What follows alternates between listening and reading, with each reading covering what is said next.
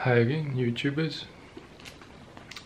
So, after spending another night of sin, of committing sins of, sexual immorality by jerking off to some porno, I pretty much, decided to film another Bible reading session just to encourage myself and to encourage those who have also been struggling with sins, with repentance, with all those sorts of things. So perhaps reading the Bible does help a bit. Well, to say the least, it helps with improving the command of my English language, and in turn it helps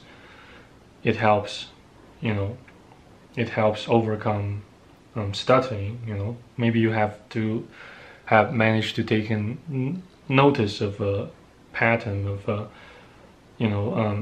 maybe more or less fluctuations or oscillations, when I stutter, or with the pattern of the flows of my speech. But in any event, I would like to read Isaiah chapter 6 and chapter 7 for this Bible reading session. And in case I have more energy, I might continue reading the book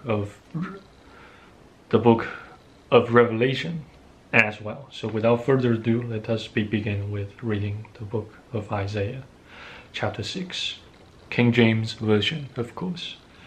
In the year that King Uzziah died, I saw also the Lord sitting upon a throne, high and lifted up, and his train filled the temple. Above it stood the seraphins.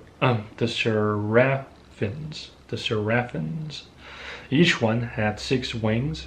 With twine he covered his face, and with twine he covered his feet, and with twine he did fly. And one cried unto another, and said, Holy, holy, holy, is the Lord of hosts. The whole earth is full of his glory. And the posts of the door moved at the voice of him that cried, and the house was filled. And one cried unto another, and said, Holy, holy, holy, is the Lord of hosts. The whole earth is full of his glory. And the posts of the door moved at the voice of him that cried, and the house was filled with smoke. Then said I, Woe is me, for I am undone, because I am a man of unclean lips, and I dwell in the midst of a people of unclean lips. For mine eyes have seen the King, the Lord of hosts. Then flew one of the seraphims unto me, having a live coal in his hand, which he had taken with the tongs from off the altar. And he laid it upon my mouth, and said, Lo, this hath touched thy lips, and thine iniquity is taken away, and thine sin purged. And I heard the voice of the Lord, saying, Whom shall I send, and who will go for us? Then said I, Here I am, send me. And he said, Go and tell this people, Hear ye indeed, but understand not. And see ye indeed, but perceive not. Make the heart of this people fat, and make their ears heavy, and shut their eyes, lest they see with their eyes, and hear with their ears, and understand with their heart, and convert, and be healed. Then said I, Lord, how long? And he answered, Until the cities be wasted without inhabitant, and the houses without man, and the land be utterly desolate, and the Lord have removed men far away, and there be a great forsaking in the midst of the land. But yet in it shall be a tenth, and it shall return, and shall be eaten as a tall tree, and as an oak whose substance is in them, when they cast their leaves, so that when they cast their leaves, when they cast their leaves, so the holy seed shall be the substance thereof. Chapter 7. And it came to pass in the days of Ahaz, the son of Jotham, the son of Uzziah, the king of Judah, that Rezin, the king of Syria, and Pekah, the son of Remaliah, the king of Israel, went up toward Jerusalem to war against it, but could not prevail against it. And it was told the house of David, saying, Syria is confederate with Ephraim, and his heart was moved, and the heart of his people, as the trees of the wood are moved with the wind. Then said the Lord unto Isaiah, Go forth now to meet Ahaz, thou and Shearjashub, my son, at the end of the conduit of the upper pool in the highway of the fuller's field, and said unto him, Take heed, and be quiet, fear not, neither be faint-hearted, or for 2 tails of those smoking firebrands. For the fierce anger of Rezin with Syria, and of the son of Remaliah, because Syria, Ephraim, and the son of Remaliah have taken evil counsel against thee, saying, Let us go up against Judah, and vex it, and let us make a breach therein for us, and set a king in the midst of it, even the son of Tabal. Thus saith the Lord God, It shall not stand, neither shall it come to pass. For the head of Syria is Damascus, and the head of Damascus is Rezin, and within 65 years shall Ephraim be broken, that it be not a people. And the head of Ephraim is Samaria, and the head of Samaria is Remaliah's son. If ye will not believe, surely ye shall not be established. Moreover, the Lord spake again unto Ahaz, saying, Ask thee a sign of the Lord thy God, ask either in the depth or in the height above. But Ahaz said, I will not ask, neither will I tempt the Lord. And he said, Hear ye now, O house of David, or house of David, is it a small thing for you to weary men? But will ye weary my God also? Therefore the Lord himself shall give you a sign. Behold, a virgin shall conceive, and bear a son, and shall call his name Emmanuel. Butter and honey shall he eat, that he may know to refuse the evil, and choose the good. For before the child shall know to refuse the evil, and choose the good, the land that thou abhorrest shall be forsaken of both her kings. The Lord shall bring upon thee, and upon thy people, and upon thy father's house, days that have not come from the day that Ephraim departed from Judah, even the king of Azariah. Azariah, yeah, sorry about my mispronunciations. And it shall come to pass in that day that the Lord shall hiss for the fly that is in the uttermost part of the rivers of Egypt, and for the bee that is in the land of Azariah.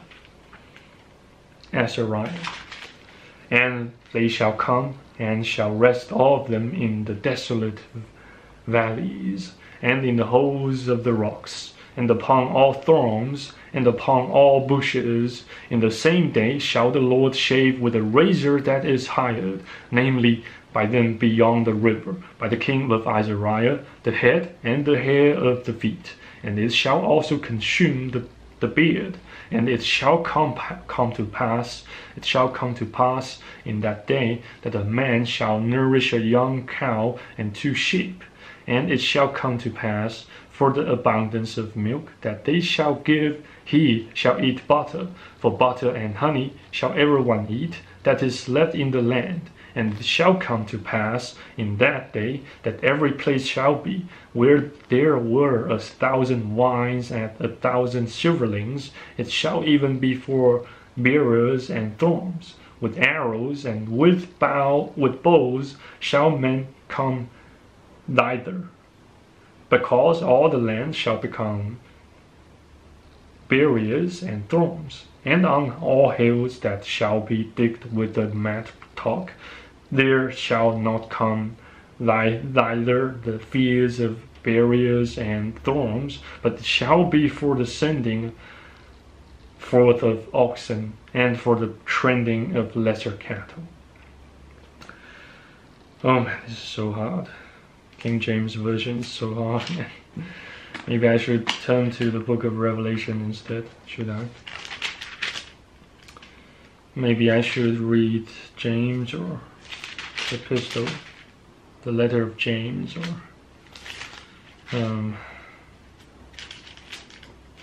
yeah, let's read the letter of James.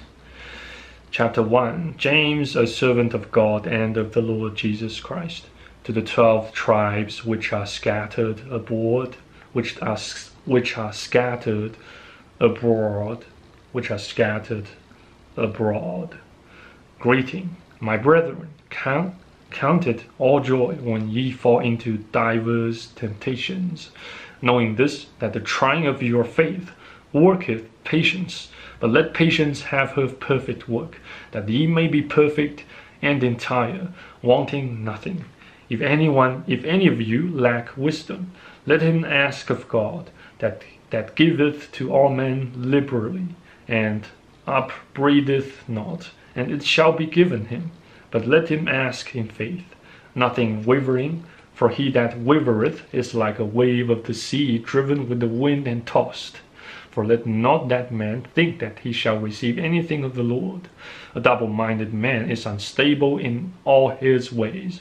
Let the brother of low degree rejoice in that he is exalted, but the rich in that he is made low, because as the flower of the grass he shall pass away.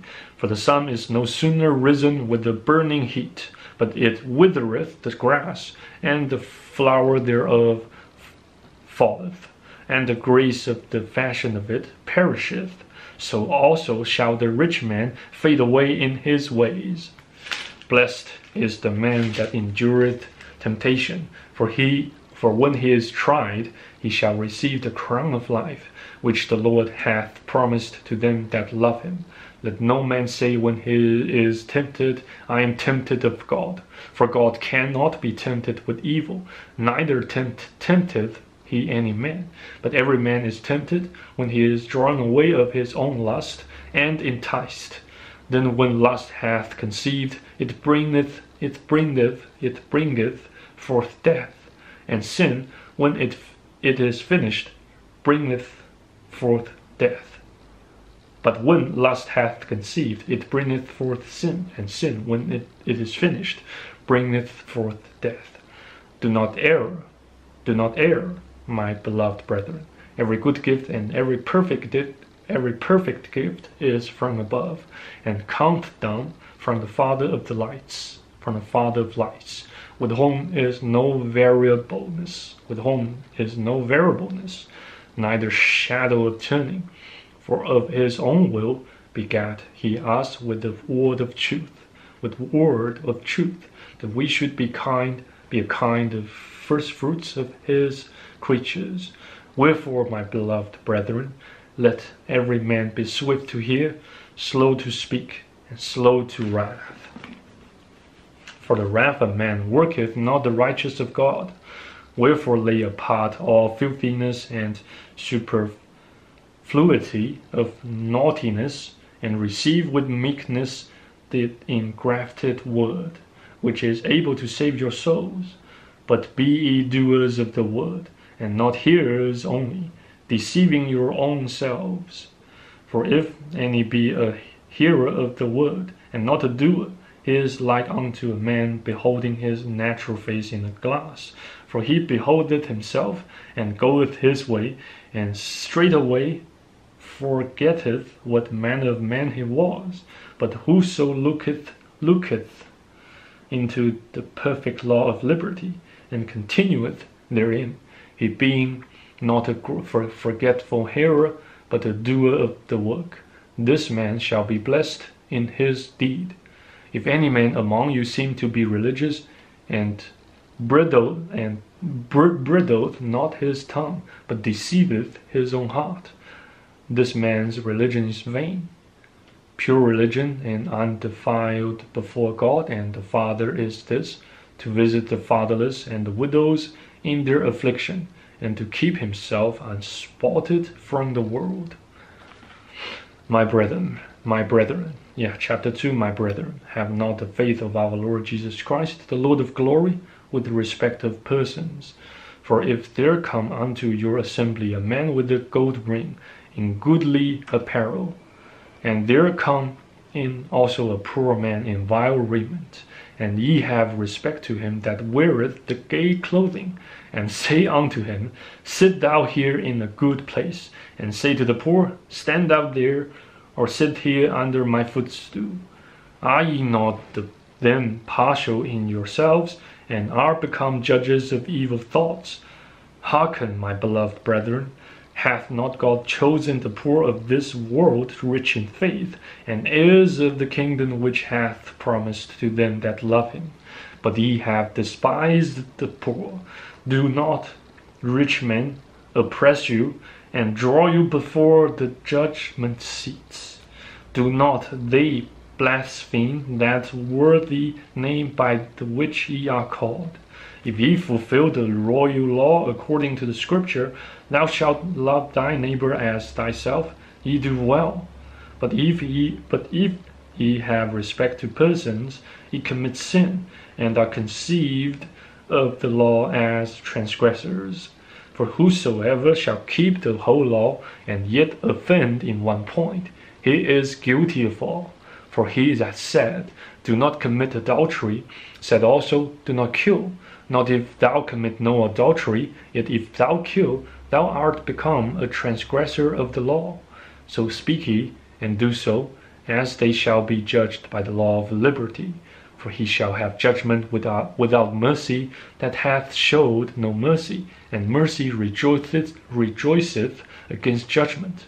What doeth it profit, my brethren, though a man say he hath faith, and have not works? Can faith save him? If a brother or a sister be naked, and destitute of daily food, and one of you say unto them, Depart in peace, be ye warmed and filled, notwithstanding ye give them not those things which are needful to the body, what doeth it profit? Even so faith, if hath not works, is dead, being alone. Ye, a man may say, Thou hast faith, and I have works. Show me thy faith without thy works, and I will show thee my faith by my works. Thou believest that there is one God. Thou dost well. The devils also believe and tremble. But wilt thou know, O vain man, that faith without works is dead? Was not Abraham our father justified by works when he had offered Isaac his son upon the altar? Seest thou how faith wrought with his works, and by works was faith made perfect. And the scripture was fulfilled with which saith, Abraham believed God, and it was imputed into him for righteousness, and he was called a friend of God. Ye see then how by works a man is justified, and not by faith only. Likewise also was not Rahab the harlot justified by works, when she had received the messengers, and had sent them out another way.